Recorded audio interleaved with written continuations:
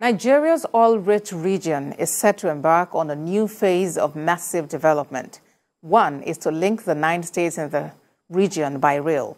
At the first Public-Private Partnership Summit in Lagos, the Niger Delta Development Commission sought the support of private investors from across the world. There is more in this report.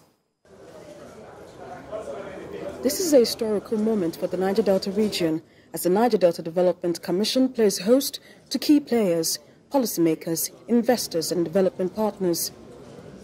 They are here to deliberate on strategies that can drive sustainable development in Ondo, Edo, Delta, Bayelsa, Rivers, Imo, Abia, Akwa Ibom and Cross River states. We are witnessing an enthusiastic response by stakeholders and development partners to an invitation to dialogue on the development of the Niger Delta, because there's trust in public institutions that are run according to law and due process. This board and management is charting a new course that is impressive to everybody.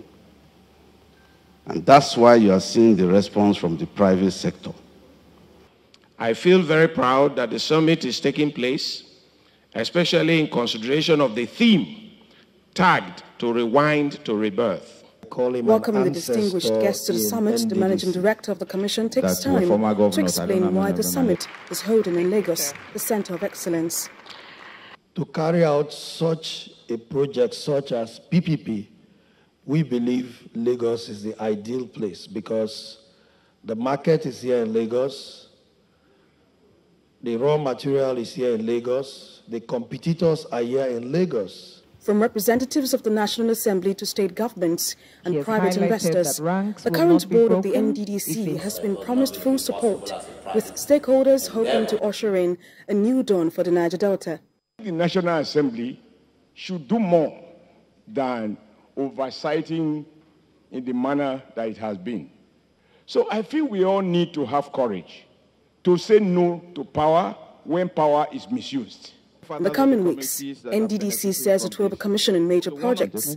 Among them is the 132-33 kV substation constructed by the Commission in Okutukpa, which will provide electricity for over 2,000 communities spread across 5 local government areas of Ondo State. As a sign of new deals to come, the NDDC signed a memorandum of understanding with Atlanta Global. This deal will build a rail line across the Niger Delta region.